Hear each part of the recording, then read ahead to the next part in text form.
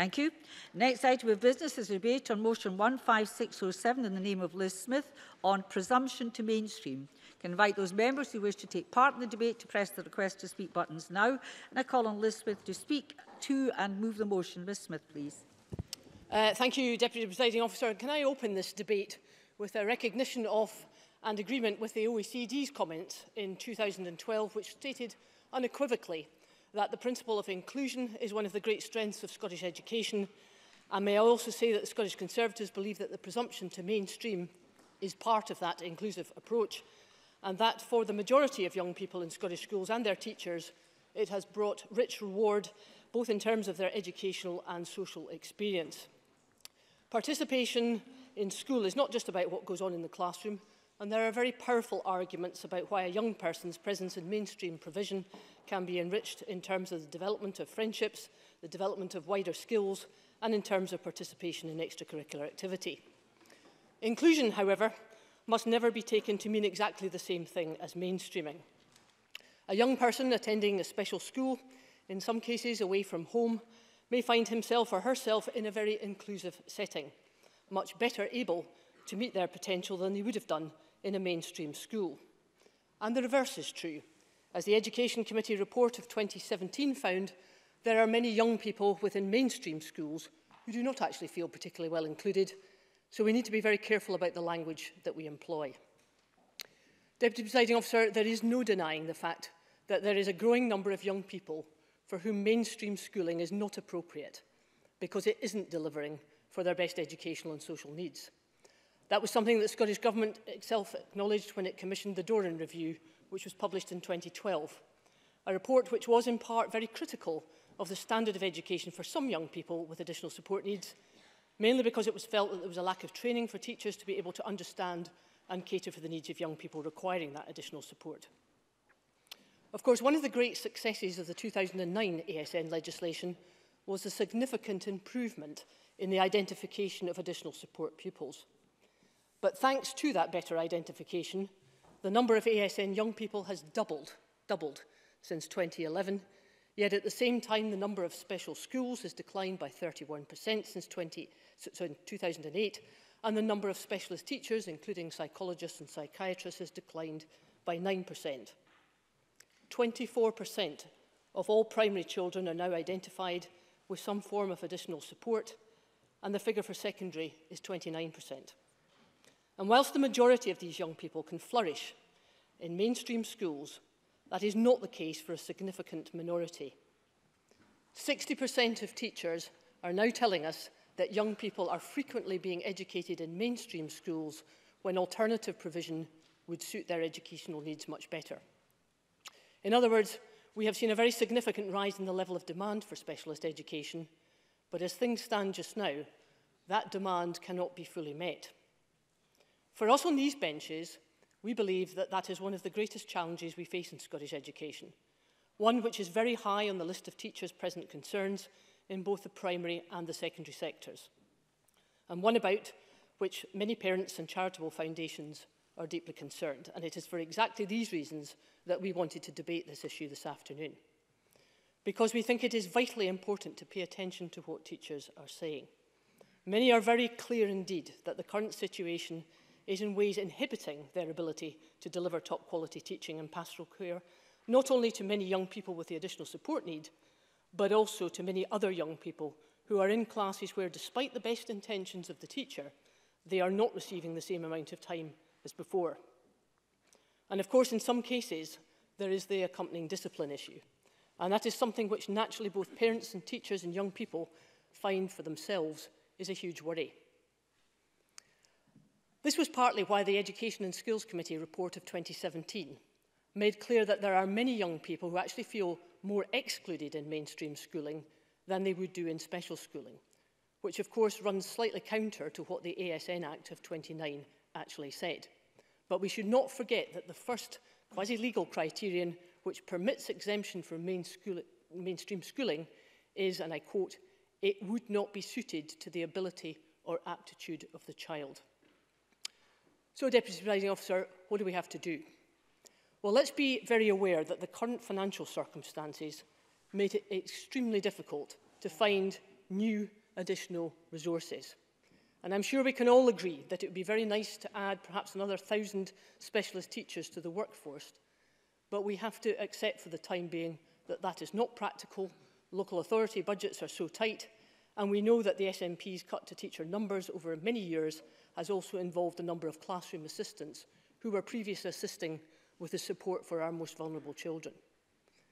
But let's also be clear that there are some additional resources already within the system. The Cabinet Secretary said just 2 weeks ago at committee, when he admitted that there is an underspend on the attainment fund, with money sitting waiting for schools to use. And we know from the early experience of PEF, which we all support across this chamber, that many head teachers are very keen to do more if they can employ additional teachers in that area.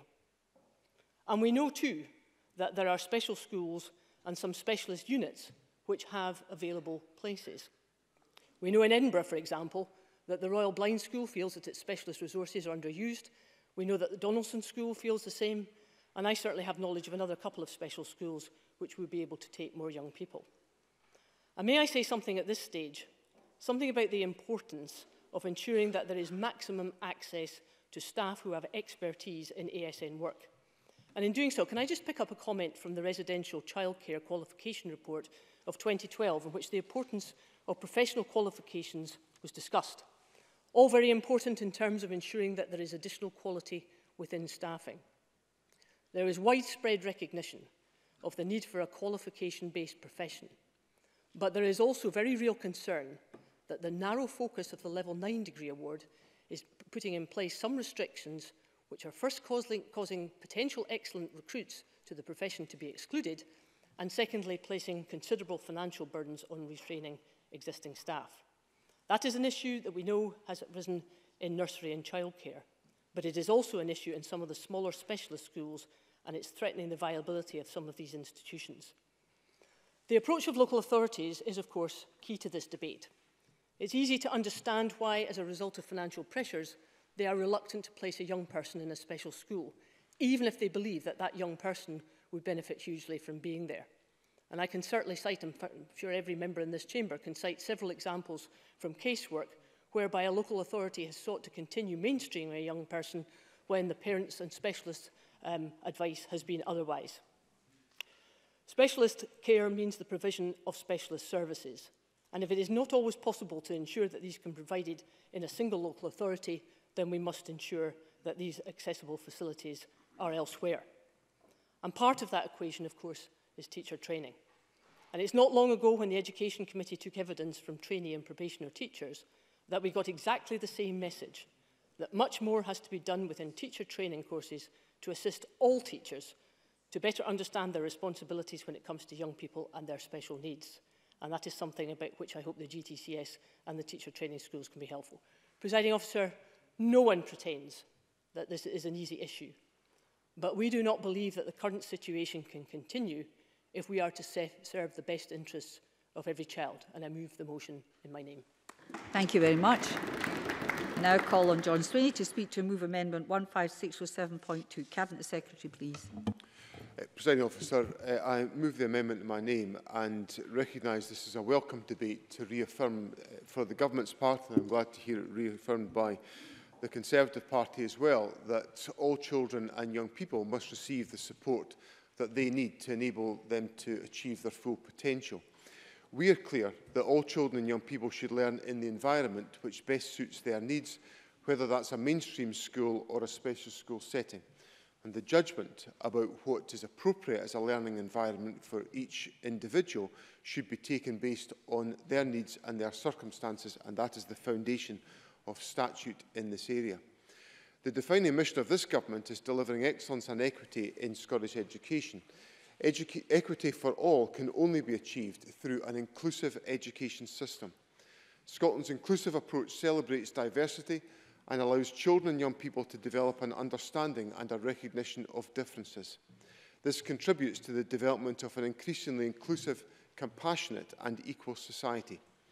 This inclusive approach is recognised as a key strength of our education system, and in the OECD report Quality and Equity of Schooling in Scotland 2007, the OECD recognised that Scotland has one of the most equitable school systems in the OECD countries. We are clear in our expectations that all children and young people should reach their full potential within this environment. This is achieved through a framework of legislation and policy which sets the expectation of excellence and equity for all. We have a system which focuses on overcoming barriers to learning, and that is the approach that makes Scotland stand out. The approach is well regarded across Europe and has been adopted by a number of other countries.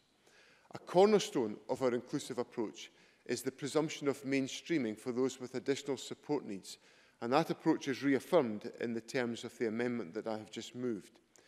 We know that significant numbers of children and young people and their families have benefited from this inclusive approach. There are more than 192,240 pupils who are benefiting from spending some or all of their time in mainstream education. Inclusion is a fundamental aspect of Scottish education and ensures that all children and young people can recognise and appreciate diversity as part of everyday life. Our approach recognises that a child or young person's ability to learn effectively may be impacted in many different ways, from disability or health needs to family circumstances, the learning environment or social and emotional factors. Our focus is that children and young people should receive the support that they need and when they need it, and the explanation there of the range of factors which may affect a young person's ability to learn must be reflected in the educational support that is delivered for each individual young person based on the assessment of their needs. We have made extensive policy and legislative changes over the past 15 years to enable those with additional support needs to thrive as part of their class, their school and their wider community. We must continue to make sure that all of our children and young people feel included and can participate and achieve their full potential. Of course. Liz Smith. Could I thank the Cabinet Secretary for taking an intervention? I couldn't agree more. I think the Scottish Government has done quite a lot. But given that we have got additional capacity within many of the special schools and special units, what else can the Scottish Government do to encourage local authorities to take up these places? Before you respond, Cabinet Secretary, can I just say there is time for intervention, so intervention will make up time. Thank you. Thank you, Presiding Officer. Well, Liz Smith makes a very fair point, because I think the judgment about whether to utilise capacity in any special school environment must be driven by the assessment of the needs of an individual young person, and that is by statute a matter for a local authority to take forward. So I think the point that I would make in relation to the statutory framework is that I think that framework is there. The question that individual local authorities must wrestle with in dialogue with families is what is the most appropriate learning environment for an individual child. Now, of course, sometimes, and Liz Smith knows that I have familiarity with these concepts, sometimes that can be a matter of dispute between a local authority and a family, where families can consider that the local authority's propositions for the learning environment of their child are not appropriate. And ultimately, there are tribunal arrangements that can reconcile some of these differences. But I would encourage, and the government policy encourages this, is good, active, participative dialogue with families to try to make sure that the educational provision that is made available for young people is appropriate. And of course, in certain circumstances, that will involve a reference to a special school. And of course, I've spent quite a bit of time since I became Education Secretary visiting all of the special schools in Scotland to see firsthand, because of the implications of issues such as the Doran Review, just the precise nature and character of the services and support that they provide. And I commend them for the work that they do. But fundamentally, the judgments rest with local authorities in dialogue with families as to what should be the appropriate educational environment for young people. So, Presiding Officer, we know that we have a system in Scotland that is much admired and that there is much to be proud about. But I would be the first to accept that no system is entirely perfect. And I'm very committed to ensuring that children receive the support that they need when they need it within our education system. We have appreciated and valued the input into this discussion from the Education and Skills Committee, and we will continue to work to ensure that children and young people's needs are identified, that they are met, and that we will do all that we can to make sure that those who provide support directly to children and young people have the skills and knowledge to enable them to do this in the most appropriate way. And of course that includes the importance attached to initial teacher education into the bargain, which must reflect some of these challenges. There is still more that needs to be done to advance many of these questions and to assure ourselves, within the context of reaffirming the principle of mainstreaming, that all that needs to be done is being done. So we're looking to further support implementation of additional support for learning, and the programme for government sets out our commitment to work with local government towards improving consistency of support across Scotland through improved guidance, by building further capacity to deliver effective additional support, and improving career pathways and professional development, including new training resources for school staff on inclusive practices. I'm very pleased to consider the question of a review of the implementation of additional support for learning, including where children learn. Taking a collaborative approach and working with local authorities and the third sector, I believe we can create a Scotland where our education system can match up to our aspirations and ensure... The Cabinet Secretary is actually at this very moment about to conclude. Oh, well... Well, if I wasn't about I'd to put conclude, that really nicely. I certainly am now. I'll very happily give way to the member in my closing remarks. I know the commitment to inclusive education is shared across the Chamber, and we must improve experiences for all, ensuring that we are getting it right for every child. I hope the next steps that I've set out today will help us to take Actually, I meant you should finish. and towards delivering inclusive education in practice for all children and young people in Scotland. Thank you. I mean, I do have some time in hand, but it's not an enormous amount. Can I call on Ian Gray now to speak to and move Amendment 15607.1? Mr Gray, please. Thank you very much, Presiding Officer. I rise to move the amendment in my name. I think I've explained to the Chamber before that I'm committed to the presumption of mainstreaming, not just by ideology, but by experience, because many years ago, when I taught in Gracemount High School, it was co-located with Kames, what was then Kames School for the Visually Impaired, with the very purpose of ensuring that Kames students could spend a significant part of their school week in mainstream classes in the high school, and it worked extremely well. We had small classes, practical classes of around 12 to 14, perhaps 2 pupils from Kames, and they often came with specialist support from Kames School as well. It worked extremely well. It was a very inclusive setup. So I've seen mainstreaming work, but unfortunately I've seen it fail as well, because over the years, at that time, late 70s, early 80s, budgetary pressure began to bite. And then we found ourselves in full classes, over 20 for science classes, perhaps 4 or even 5 pupils from Kames School, and no additional support teacher coming with them. They did not get the education to which they were entitled. They were essentially parked at the back of the class, and I admit it, ignored. So this is very much, in my view, the right policy. It's the right policy for children themselves, and their educational experience. It's the right policy for parents, children being educated in their local school. But it is also the right policy for other children in the school whose educational experience is enriched. And as the Cabinet Secretary said, the right policy for society too, in building a compassionate, fair and equitable society. But without resources and specialist expertise, and sometimes that does mean, as Liz Smith said, actual specialist provision, it is not really a policy at all. In fact, it's rather a con, a fraud on those children and their parents, as it was for children who came from all across Lothians in these days to attend Kames School and then came through into Gracemount High, where they did not receive the support that they were entitled to. So the question, I suppose, is, we have the policy of presumption for mainstreaming. Today, do we have the resources? And I think the answer is clearly that we don't. Year-on-year cuts to local government have taken their toll, as Liz Smith said. And as she also pointed out, since 2012, we've seen an increase of some 68%, in fact, in pupils identified with additional support needs, and in the same period, 500 fewer trained ASN teachers. Look, Mainstreaming can still be great. Only a week or so ago, I visited the Royal Blind School to talk to them about the gloriously named Elvis, the East Lothian Visual Impairment Service, where their staff work with some 56 children in mainstream education in East Lothian. And that is a great scheme.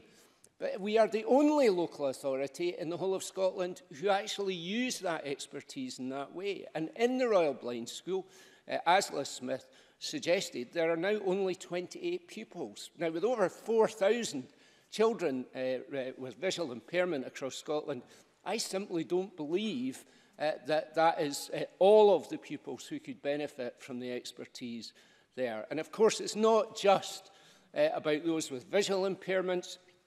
It's not very long since we did consider, and I know the Cabinet Secretary is seriously considering this report, Not Included, Not Engaged, Not Involved, which talked about children with autism, for too many of whom mainstream turns into not a rich educational experience, but rather a cycle of part-time schooling, informal and then perhaps formal exclusion. That is not good enough. I'm afraid you must conclude, Mr. Gray. With regard to the motions, the Tory motion, in our view, is not committed perhaps enough to mainstreaming. The government motion, I think, corrects that, and we will support it. But neither of them say enough about the importance of resources, so we will press our amendment this evening. Thank you very much. Alec Cole-Hamilton, please. Thank you, Deputy Presiding Officer. Can I start by declaring an interest in that my wife heads up Support for Learning in a primary school in Edinburgh. I was also extensively involved around the work towards the 2004 Additional Support for Learning Act and its implementation. And it's there I want to start, because I think in that piece of legislation there is a line which for me is one of the most elegant pieces of prose in any statute passed by this Parliament. A child or young person has additional support needs for the purposes of this Act, for whatever reason the child or young person is or is likely to be unable, without the provision of additional support, to benefit from school education. For whatever reason, it's that catch-all intent that I think also captures the universal and unalienable right to education. And whilst that is very much, I think, the will of all of this Parliament, it is, for whatever reason, that picture is becoming bleaker and bleaker. We are 500 fewer teachers than we had in 2012 who had additional support needs training. 1/3 of parents who have an additional support needs child have state that their child has been unlawfully expelled. And in my own constituency, I come up on a weekly basis with parents who have children who have complex needs in the classroom, who are not finding that they are receiving the support, and in some cases offering to privately fund the support and being turned away because of a policy that doesn't exist, where teachers say we're having too many adults in the classroom. I think there is definitely a disconnect between the goodwill expressed in the policies we passed in this chamber, in the debates we've had in this chamber, and something happening on the ground. We can see that in the metrics. There is a 4 times higher exclusion rate in the additional support needs population within the school, yet additional support for learning only tracks something like 12% of the overall spend in education. There are broken lines of communication, in some cases siloed working, and I'm particularly reminded of the case of the Muir family. They've given me their permission to use their family name, where I had to help them lodge a Section 70 complaint over the fact that there had been an element of drift, whereby because their child who has autism wasn't receiving the support he needed, but was very disruptive in class, there was an element of drift to the point where nothing was really done to help him until he'd passed beyond the age of 16, at which the state no longer has an obligation to provide that education. Getting support to kids is a problem. It can be a problem, and that starts with identification. There's huge delays, as we know, in the diagnostic process. Huge delays also in things like Section 23 assessments. Upon diagnosis, they go back to yet another long queue. Families go back to the end of another long queue in terms of ascertaining the level of support that the local authority may be prepared to provide. There's a huge failure, as we know, in identifying hidden additional support needs. Looked after young people who exhibit attachment disorder, trauma and loss. Their behaviour is not managed in the way that it often might be. And indeed with young carers, many young carers aren't aware of their additional support needs or the needs of their families. So the picture is bleak. 78% of teachers surveyed by EIS say that there aren't enough additional support provision. And there was one quote on a prominent education blog where one teacher said, "I feel inclusion is a massive stick to beat me with. Teacher training never prepared me for this." That doesn't speak to whether the policy are right or wrong. It's just we're not implementing it as we should do with the right resources, because the concept isn't wrong. Universalism is important because education is a right regardless of capacity or communication skills. Integration is both a social leveler and it can be very therapeutic, but it needs to be backed up with proper training and resources. Thank you. Thank you very much. We now move to the open debate. Speeches of 4 minutes. Alison Harris, followed by Claire Adamson. Thank you, Deputy Presiding Officer. Like many subjects in the education portfolio, the topic of today's debate is that of a well-intentioned policy that once again has not been fully thought through when it comes to implementation. The presumption of mainstreaming has been a part of Scottish Government policy since the year 2000 and has grown increasingly central to the ideology surrounding the teaching of children with additional support needs, or ASN. The arguments in favour of mainstreaming point to the social and academic benefits for ASN children and indeed the positives of other children learning the importance of inclusion at an early age. However, the evidence in Scotland points to the conclusion that it is failing too many children. Professor Lanny Florian of Edinburgh University, an ardent supporter of mainstreaming, said, "We cannot dismiss the concerns of parents and teachers who feel that things are not working for too many children. The problem is that mainstreaming all children only works if there is an adequate support for teachers in its delivery." In December 2018, a Scottish Government publication stated that 28.7% of the school population had additional support needs. In contrast, though, between 2012 and 2016, there was a 12% fall in the number of additional support for staff learning. This is simply not sustainable. Other members have rightly highlighted the damaging effects of this for children, but it's also important to note the impact on teachers and staff. Teachers have written a series of letters to the Scottish Government highlighting their concerns. One letter said that the class teacher was hit, kicked, punched, and the support staff were repeatedly subject to kicks to the stomach and being bitten. In the Scotsman last February, one teacher described their colleagues as beyond breaking point and said that the policy was increasing staff mental health problems. I don't think anyone would think this is okay. Who would want to come to work with the threat of chairs and scissors being thrown at them or being bitten and kicked? Unfortunately, though, this is what we're hearing in schools time and time again. In many cases, a teacher's whole day is spent focusing on the additional support needs of 1 or 2 children, to the detriment of every child in the class. I recently asked the Cabinet Secretary what action he was taking to reduce teacher workload in Falkirk. His response highlighted access to streamlined online resources and toolkits to tackle administrative bureaucracy. But these measures don't address the root of the problem. They just attempt to manage the symptoms. The Cabinet Secretary then said it is the local authority's responsibility to ensure workload demands on teachers are minimised. But local authorities are having to make cuts across the board, so this seems like an impossible task. The Education Committee recently heard evidence from the Scottish Government regarding its updated data collection methods. The result in additional support staff no longer being counted as a distinct group, meaning their numbers cannot as easily be identified or tracked. If we are no longer collecting the correct data, then we have no method of truly deciphering just how bad the problem is for teachers, staff, and ultimately children. The positives of mainstreaming are undeniable, but right now, for far too many children, it's just not working. And that is why I will be supporting the motion in the name of Liz Smith this afternoon. Thank you. Claire Adamson, followed by Johann Lamont.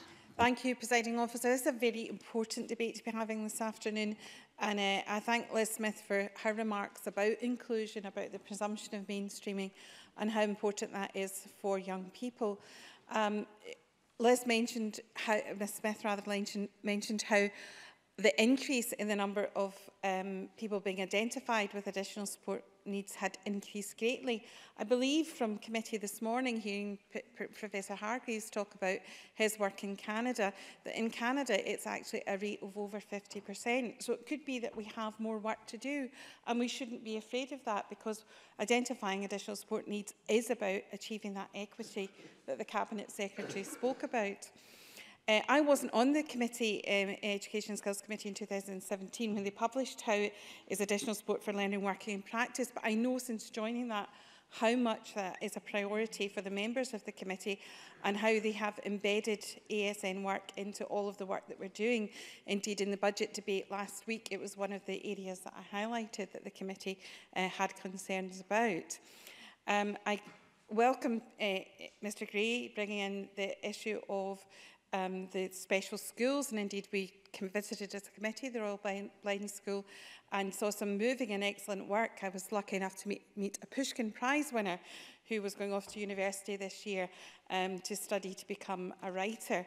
And it's absolutely true, special schools have an important part to play, but it also has to work hand in hand with identifying an appropriate environment that is identified for each and every child individually. And only then will we achieve that equity that the Cabinet Secretary had spoken about. Ms Harris isn't a member of the committee, and I know she talked about the collection of data. I would like to speak about that because I think this is very important, because we are in danger of conflating ASN teachers with ASN support staff, and we have to be very careful about our language around this. Mick Wilson, who was Acting Deputy Director of Education Analysis Scotland at our committee inquiry, said, I think that at the level of detail at which the data is collected, the descriptions of ASN auxiliary and care assistant, the two categories that were there, that we had in the past, do not match with the staff that authorities have in place now. And because there was no pupil support assistant option to allow local authorities to return in the data collection, authorities were randomly allocating the pupil support assistant to any one of those categories. So it's not that we've not collecting the data, and the data was never collected in an efficient and in a manner that would have really fed into informing about this area. And I think that's something I think the Cabinet Secretary is reflecting on at the moment.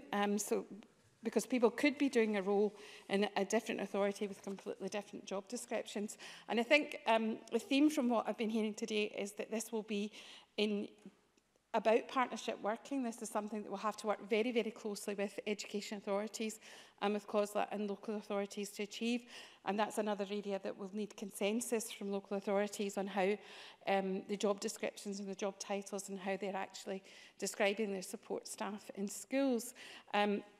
I was also very glad to hear about the change in the guidance from Alex Cole-Hamilton, and this was an important piece of guidance issued by the government, and it sets out clearly the responsibility of councils in relation to the plans and the criteria that must be considered for implementing plans for young people to ensure that each and every child gets the appropriate support to indeed let them, as the Cabinet Secretary said, reach their full potential. Thank you, President Officer.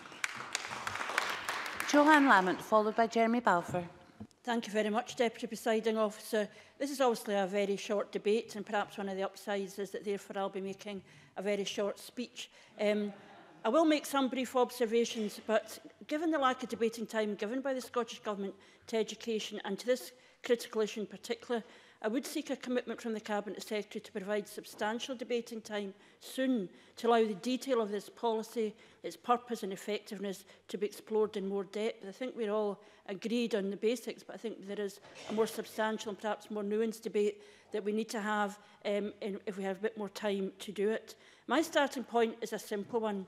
I support the presumption to mainstream education as a matter of equity and fairness to young people with special educational needs, but also as a matter of benefit for all young people. And I've been privileged to go on a regular basis to Ross Hall Academy and to Darnley Primary School, both of which have visual impairment units.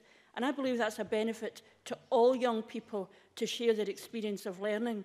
And it is, I believe, a means of breaking down the barriers to division and discrimination that all too many disabled people face throughout the remainder of their lives.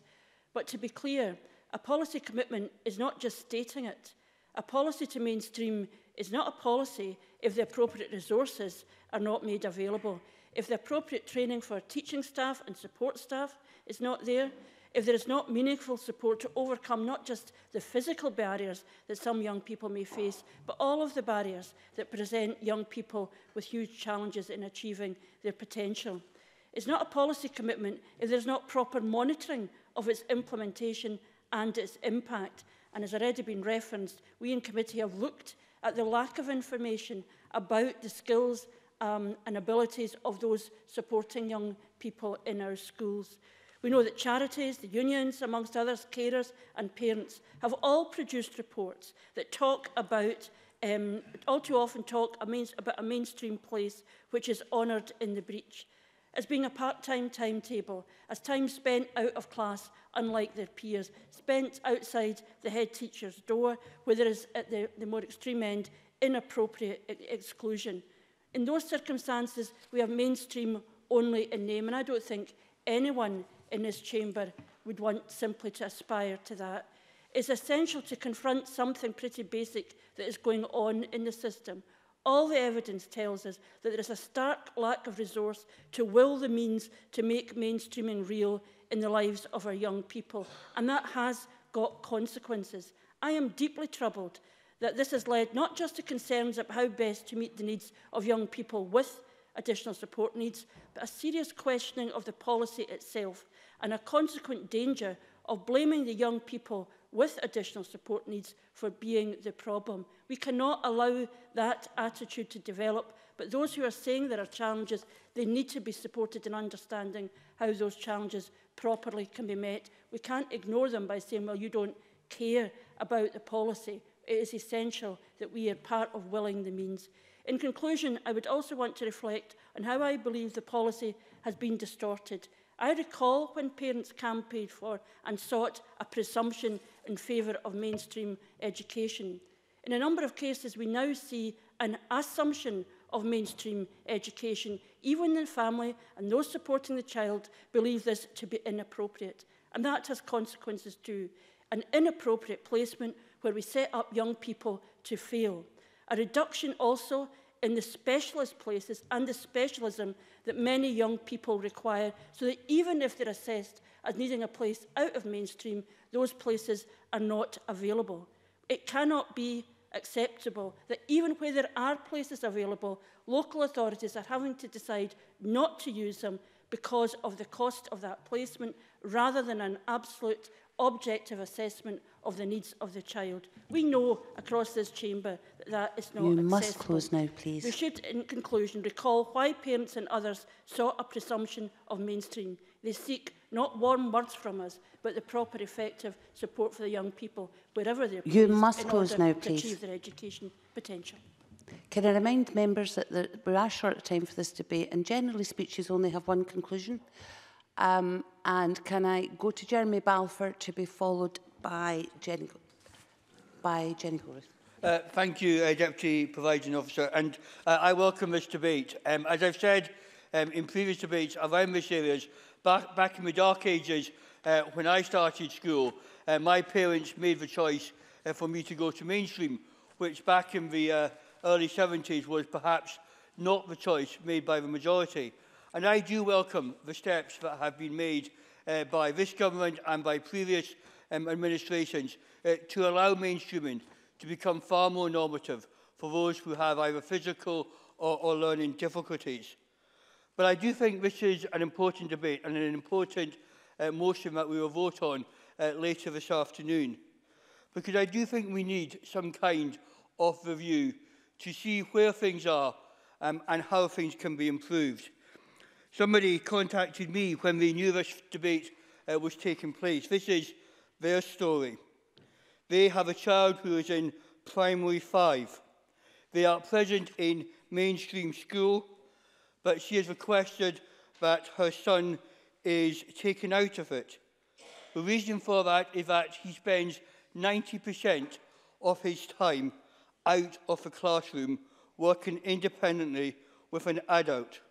He doesn't have any friends, he feels lonely, isolated, and hates going to school. Can I suggest, Deputy Presiding Officer, that is the time when mainstreaming has gone too far. when we're not looking at every child, looking at his or her needs.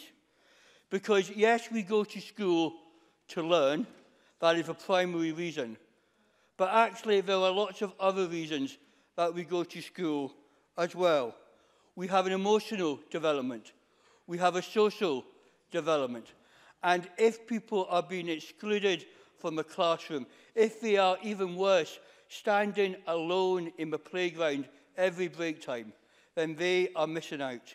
And that is why I think simply to review and see is every child really getting the education they should is welcome. But can I pick up another theme already outlined by Alison Harris? Because I think we have to look at this holistically as well. Because often a child in a classroom can disturb other children. Now that doesn't mean they should be excluded. We need to have the appropriate support for that child. But I know, having spoken to many teachers, that they are firefighting in the classroom, that they feel more like policemen than teachers because they are having to control what is going on. And I think there is a danger that we can have this debate in this pleasant surroundings, but as I'm sure others have experienced, either through personal experience, talking to teachers, talking to parents, what is happening at the coreface is often very different from what we express or what we see.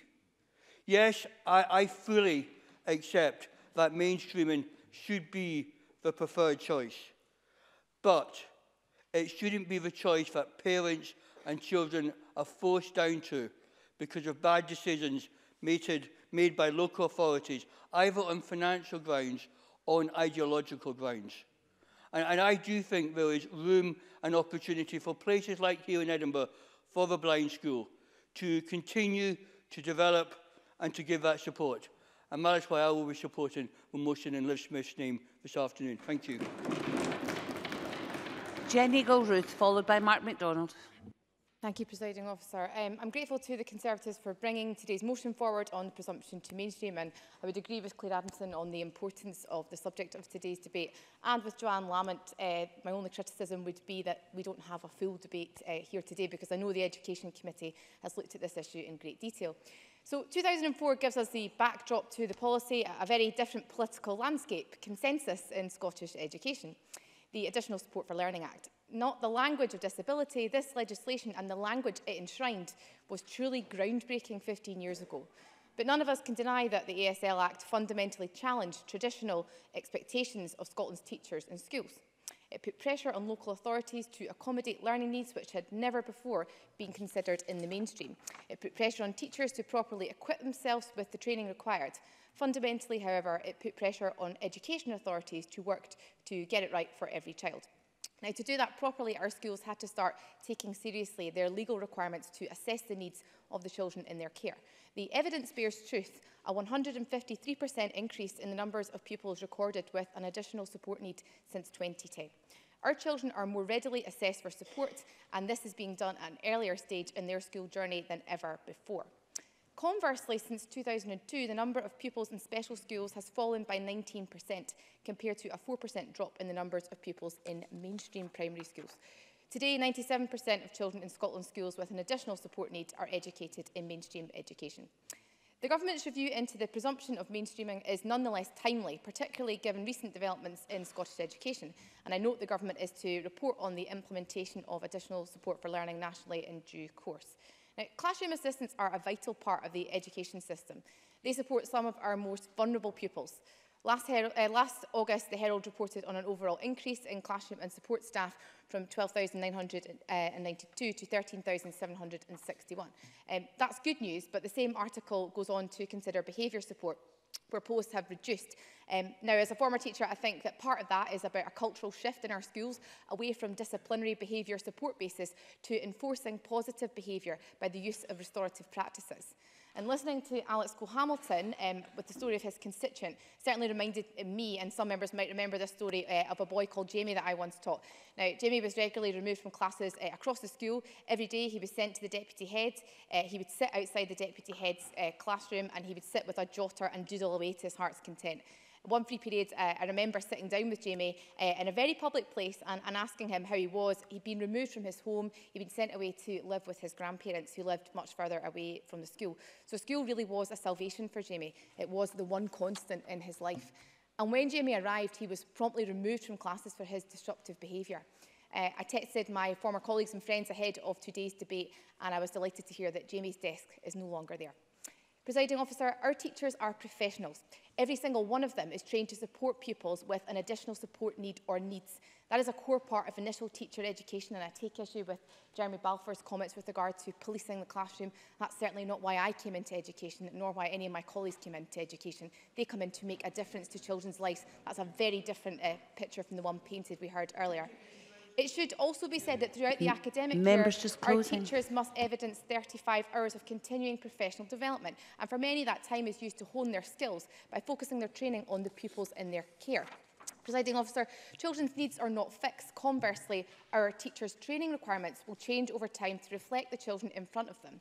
Good local authorities know this. Good local authorities provide and promote training opportunities to ensure this continuous improvement in the profession.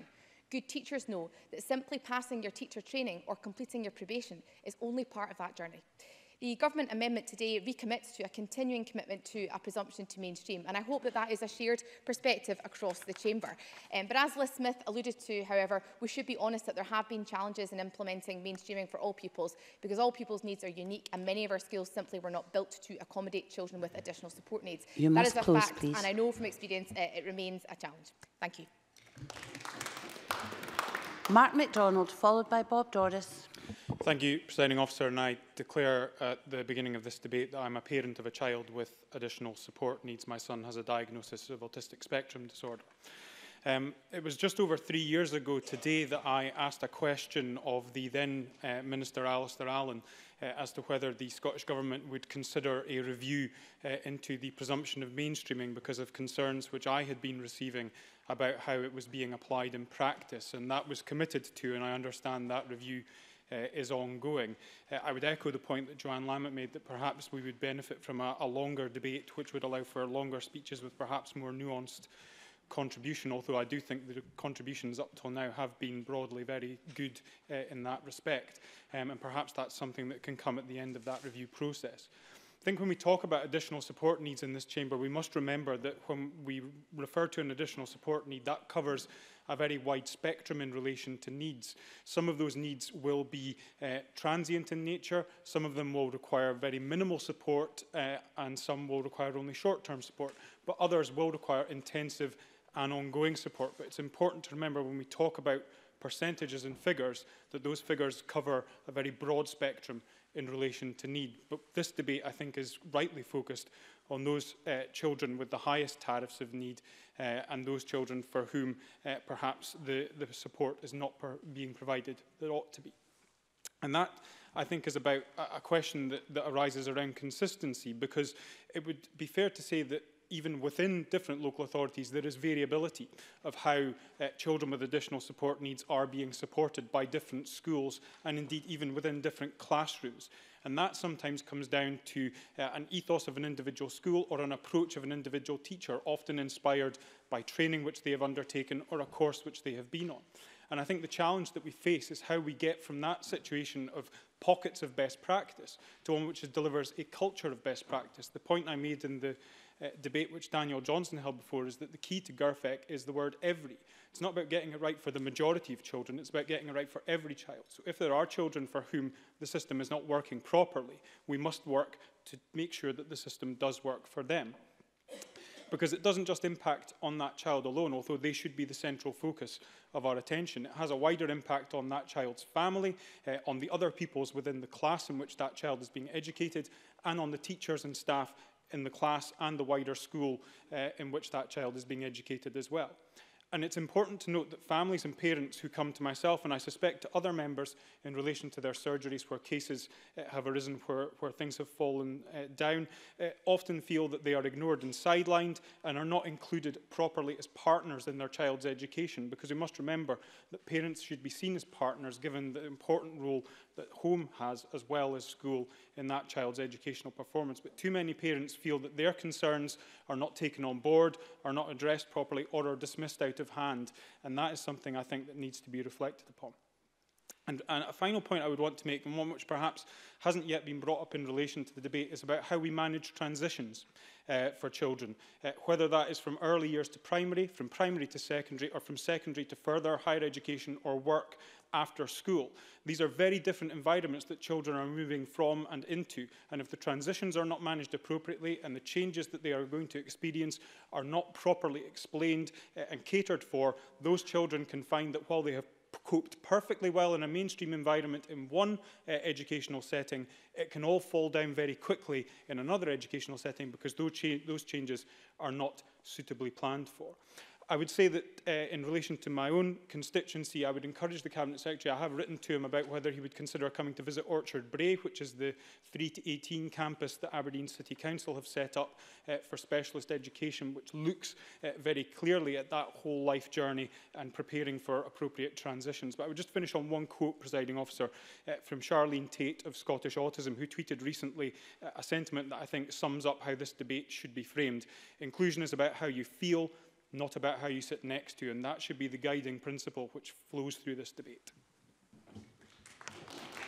The last of the open debate contributions is from Bob Doris. Thank you, Presiding Officer. Let me begin by acknowledging the constructive manner by which Liz Smith has raised this very important issue here this afternoon. I also absolutely agree that we must distinguish between inclusion and mainstreaming. They can be the same thing, but they're not always the same thing. Mainstreaming without the support required is counterproductive to a young person, their family and the wider learning community within that school. Mainstreaming without the required support also drives up demand for specialist schools by some young people who may potentially be well served and flourish in a mainstream inclusive setting, but only if the correct support is actually there. I welcome the Scottish Government funds available, I'll say more about that in a second, and the soon-to-be published revised guidance to councils to drive up consistency and standards across all local authorities. I would ask how that guidance will actually be monitored once it's implemented, and how councils are actually audited and how they perform in relation to that guidance, or else it just simply becomes guidance sitting on a shelf. I think Joanne Lambert and Claire Adamson raised some very important points about how we monitor and capture the information out there and the challenges around that. I think briefly on resources, let's just be honest, they are finite and we could certainly do with more. That's self-evident. Different councils place different levels of priority and investment on inclusive mainstreaming and specialist school provision, which we must remember is also a valued part of the wider school estate. So we want national consistency. In some areas, it's easier to get an assessment than other areas via the local authority and the NHS. So it's difficult to actually ascertain the level of additional support needs in different local authorities. We're not always comparing apples with apples. How does all of this feed into the funding formula for local authorities or health boards? If we do start picking at that funding formula, then I have to say sometimes pork barrel politics in terms of how money is moved across the various regions and local authorities of Scotland comes into it through self-interest. There should be no self-interest when looking at additional support needs. The interest is the best for the young person and their families, and we all talk about local flexibility. Well, I have to say, if we're going to get national standards, there could be constraints on councils. Let's just acknowledge that. I want to use the second half of my speech in relation to a mum I met this morning. I know her quite well. I have a primary 7 child who is on the autistic spectrum. This woman has got a skill set and a determination and a knowledge to fight for her son's rights, and she certainly does and succeeds in that. Her son is now approaching a vital transition period, attending a specialist school on a co-located campus. Her son hopes to attend a mainstream secondary, but with a specialist support unit within it. Whilst mum would have preferred a a secondary school with a more local support unit, there's that certainty there over where her son would go. But however, Glasgow City Council has decided to move that support unit from one secondary school to another secondary school. It's unclear how many staff will be redeployed to that second school. It's unclear what the structure of the support unit will be like. And that young person and his family need certainty in relation to planning for their transition, which could potentially be undermined. So I just wanted to raise that here today, because it's not just about the quality of provision in our schools. Of course it is. It's also about planning for transition for young people and their families. And when we do seek to improve, reform, update, advance, progress, whatever system we have across 32 local authorities, we have to do it with the wider community, and we have to do it for the long term and make sure the voices of those living with autism and other additional support needs and their families are at the heart of that. So in important aspects such as transitions, families don't lose out. We move to the closing speeches. I call Mary Fee for up to 4 minutes, please. Thank you, Deputy Presiding Officer.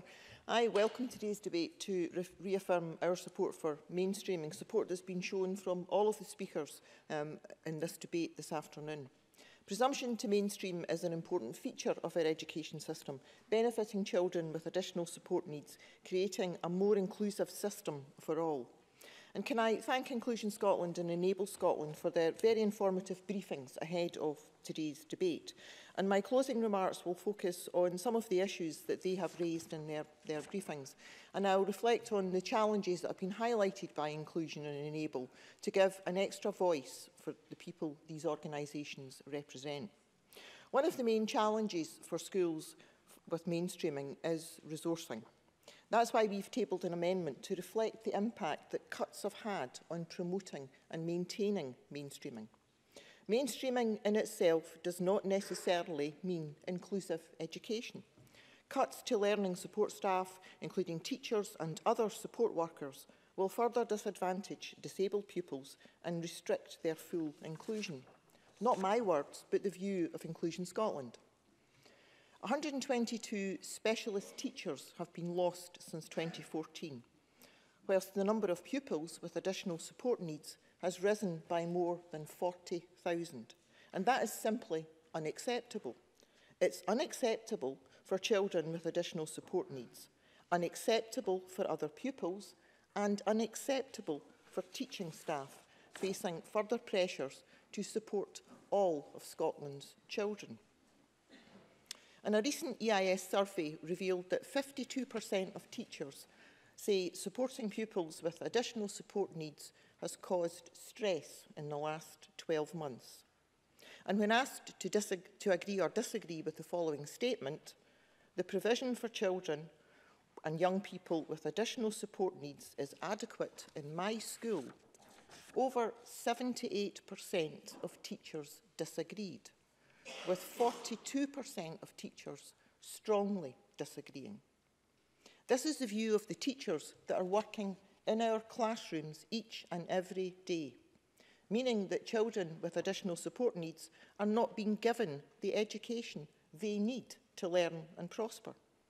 Inclusion Scotland revealed that over 10% of school leavers with additional support needs leave school with no qualifications at SQVF level 3, compared to less than 2% of children with no additional support needs.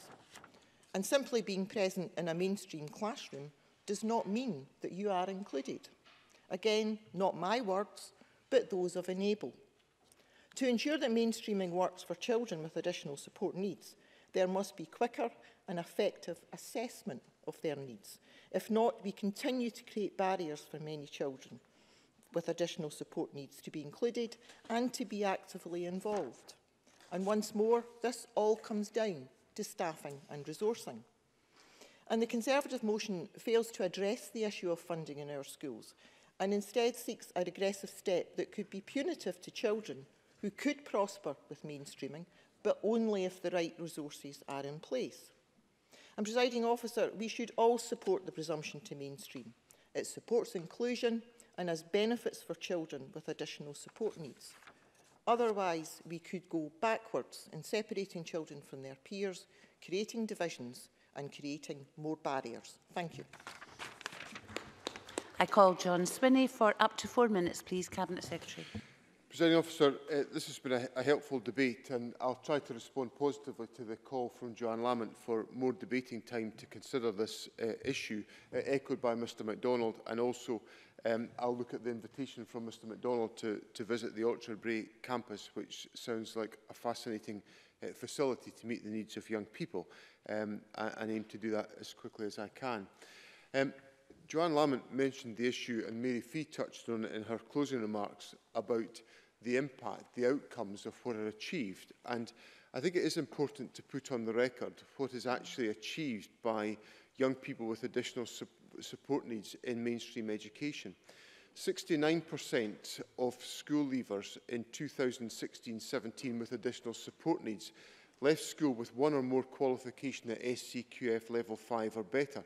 That was an increase of 13.8% since 2011-12, which I think demonstrates, on one measure, the effectiveness of the mainstreaming approach. 65.2% of 2016-17 school levels, including special school pupils with additional support needs, attained one or more qualifications at that level, which was an increase of 10 percentage points since 2011-12. So we do look very carefully, and indeed also at positive destinations, where positive destinations have increased for pupils with additional support needs by 5 percentage points between 2011-12 and 2016-17. So there are achievements being made by young people through mainstream education, and I think that's something we should say about. Of course, I'll give way. Rachel Hamilton. For taking my intervention. You've actually touched on a point that I wanted to ask you about, and that was that one of my constituents came to see me, quite a distressed mother, about her autistic son who's not receiving sufficient support at high school. He can't cope because he has stress and anxiety whilst doing his NAT4 exams and the curriculum. And I just wondered if the Cabinet Secretary believed that the colleges sector can play a key role in delivering a more practical skills and learning experience for young people with autism. Could I remind members that in short speeches, long interventions are not always useful? John Swinney. That may well be a possibility for the individual concerned, and I would encourage, as I responded to Liz Smith in my earlier speech, for dialogue between the family and the local authority about this question, because we have to make sure a judgment is made about what is the correct educational setting for every young person. Now, the issue of resources has been touched on in the debate, and as I've told Parliament before, the resources spent on additional support for learning increased from £584 million in 2015-16, an increase of 2.3% in real terms, 4.5% in cash terms. But I am conscious of the significance of resources, but I don't want to strike a discordant note at the end of my speech, but it is a little bit incredible for Alison Harris to give us lessons about resources when her party supports a policy position of reducing the amount of money available to the public finances because of the tax position that they support in this Parliament. So it is, and of course tomorrow we'll see whether or not the Conservatives will support any money being allocated to the public services through the passage of the budget. If I can conclude on the points raised by Jenny Gilruth, who I thought put the changes in our education system as a result of the passage of the Additional Support for Learning Act into their proper context in the classroom, as we might expect from a former teacher. What Jenny Gilruth illustrated was the change in the approach to education that has come about by the benefits and the advantages of inclusion. It has required adaptations in teaching practice. It has adapted. It required adaptation within our education system, but the education of our young people is the better for having a mainstreaming approach of an inclusive commitment within Scottish education, and the Government's committed to maintaining that. I now call on Oliver Mundell to wind up the debate for up to 5 minutes, please.